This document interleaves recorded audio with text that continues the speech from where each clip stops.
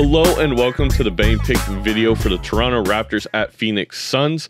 I'm your host, Matthew Mott from Lamps.com, and I am joined here by Jason Gilbo and Drew Norton, our two resident NBA experts. We got the Canadians against the Desert People, as you can see on screen. And Jason, who do you like at the -5 spread? I like the what did you call them? The Desert People? No, what's the other one? I guess the Canadians. Yeah, I'm rolling with the Raptors here. Both teams have actually been kind of slipping a little bit of late. Injuries have been a big part of that. Chris Paul being out, Devin Booker missing a few games, although Booker's back tonight. OG Anunoby is out. But Fred VanVleet is back, and that's obviously a big factor for the Toronto offense, which did kind of look a little sluggish without him. I expect them to obviously put up a pretty decent game tonight. Defenses have been slipping. We know Chris Paul, is still a big actually part of that defense. Cameron Payne is not going to be a defensive point guard, and that's actually big tonight when it comes to slowing down VanVleet. With that being said, this is going to be a game where I think both teams rely heavily on their starting fives, and it's going to be a pretty even matchup, but I think the Raptors just have enough talent to kind of keep this one close. I don't know if they pull off a win, although I think the plus 175 money line is intriguing in this one, but I do think the +5 is just big enough for me to warrant, going with a spread here. This was a 4-point game last time these two played.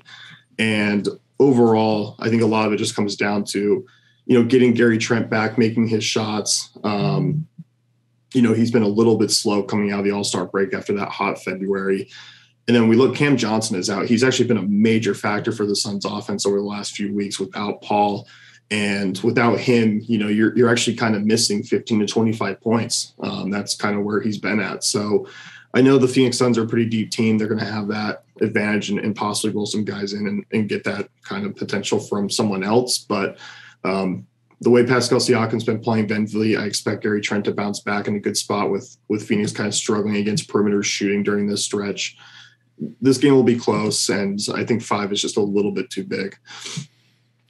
And Drew, you're tasked with the 222.5 over/under. Where are you feeling on that? Well, so it moved in the last 30 seconds. It was at 223 when I last looked about 30 seconds ago. So 225.5. Yeah, I like the under in this spot. The under's hit or pushed with this number for Toronto in 5 straight games. For Phoenix, 3 of their past 5. Obviously, you have no Chris Paul. You have no Cam Johnson. I sort of am projecting the Suns at times to be stagnant offensively.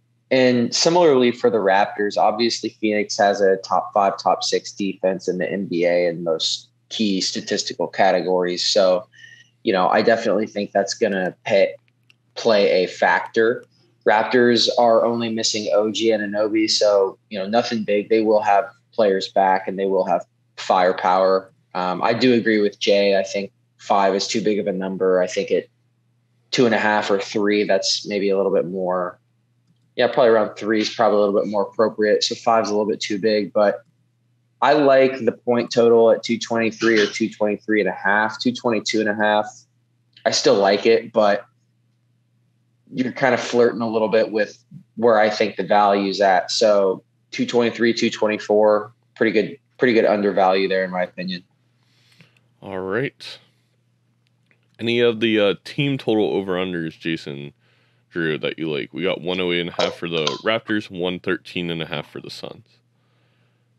I mean, not unless you're taking the unders, which I'm not really that comfortable in doing tonight. And the overs are kind of juiced up to -120. So exactly. Yeah, no, not for me. All right. Then we're moving on to the player props. And Jason, it's your time to shine.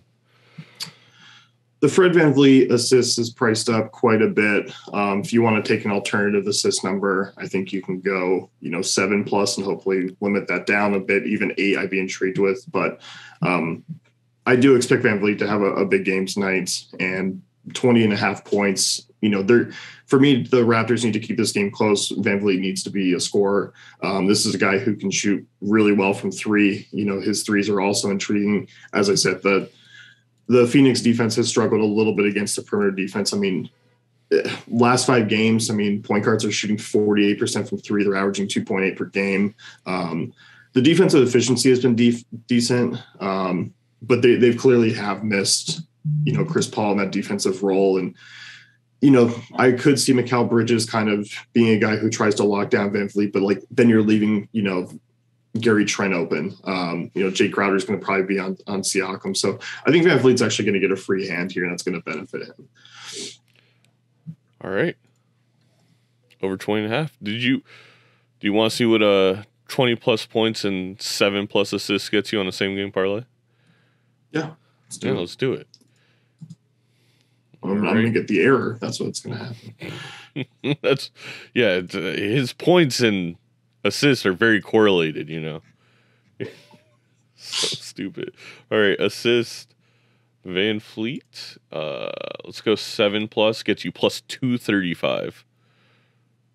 Yeah, let's add that baby there. I agree with you. It's like the 5.5 is juiced up, but I would, based on the limited research I did before this game, I would have put his line at 6.5. So I really like 7+ and 20+ points at plus 235. It's one that I'm like not super comfortable with, but that value is ridiculously great for, I think, the odds of it happening. Yeah, I mean, and he's a guy who plays such heavy minutes. Like, I mean, he played 34 just instantly coming back from missing a few games. Like, Nick Nurse rides these guys, so he's going to be out there for 38 minutes, especially in a close game. He didn't hit that assist mark in the Spurs, but like going back, this is a guy who can put up 24, 25, and 9, relatively easily. Like he's one of the best point guards actually in the game right now. Strong words from Jason Gilbo. Drew, your time. Old statement, Cotton. See how it works out for him.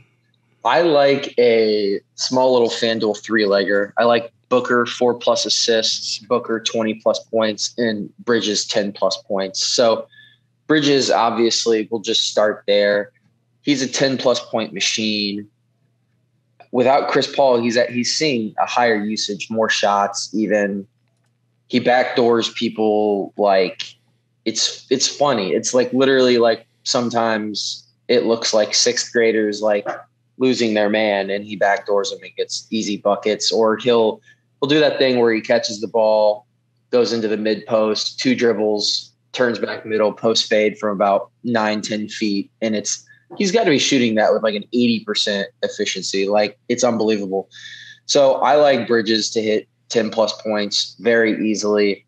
Without Chris Paul, Booker has had at least 5 assists in every single game and at least 23 points in every single game. So 4 assists and 20 points, very, very doable. And obviously Bridges, 7 of 8 Bridges games, he's hit at least 11 points. And in his last game without Paul, he had 21. So I think Booker, he's going to have a higher usage, be relied upon more in playmaking scenarios, not just scoring. And I think that's going to be beneficial for him in the spot. And since Jason mentions it, that's at minus 114 right now on FanDuel. So, a little bit of juice, but not too terrible for kind of what you're getting, in my opinion. But I'd be interested to throw those 3 on top of Jason's Van Fleet props and see what that looks like. So I was going to say on DraftKings, you can do it, but you have to pick 30. You can't go down to 10 for Mikal Bridges. You can do 13+, and it gets you plus 120. I'm about to do it on FanDuel. So if you do 6+ assists instead of 7+ assists, you do 6+ assists with Van Vliet and 20+ points, you get plus 544. With all 5? With all 5. What? Yeah. I kind of like that. Yeah. All right. When it comes to my player props, I was telling Jason and Drew, I mean, if I'm honest with the audience, you guys already know this, I've said it several times, this is my first season, like, truly back following the NBA after it's been a couple of years, where I'm trying to watch or a lot of the games, trying to research more. We haven't covered the Raptors once, so it was kind of a little bit of a hole in my knowledge, so I was looking them up. The best I can do for you is say that Fred Van Vliet and Gary Trent Jr. sound like a singing duo. Like that sounds like a concert more than a team. But I digress. the player prop I like, and I went back to this before with Chris Paul out. It's Devin Booker over 2.5 assists.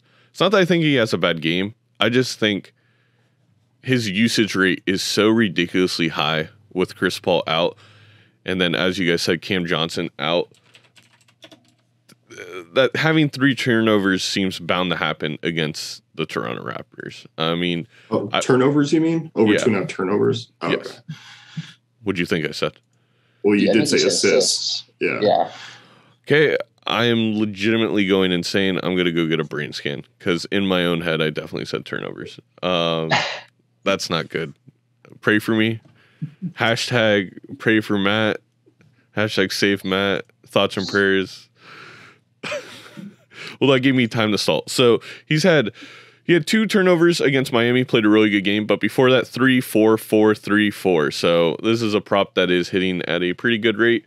And I think last game was an anomaly where you'd expect those turnovers to actually go up without Chris Paul, and I think they do. The Miami just played like trash. This is going to be a closer game, like Jason said. Minus 130, again, not the best value, shop it around, but I do really like the line at 2.5. That's probably where I want it. So you could also mix this with some of the other bets we've talked about.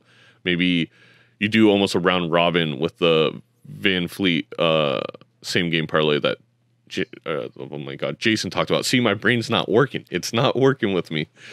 All right. Let's go to wrap it up for me. Let me add on to that real quick. Go ahead. I really like that one.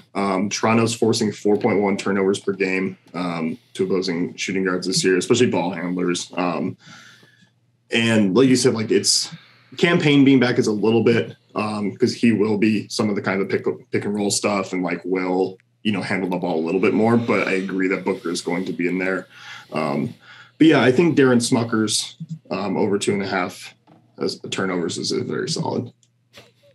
Smuckers.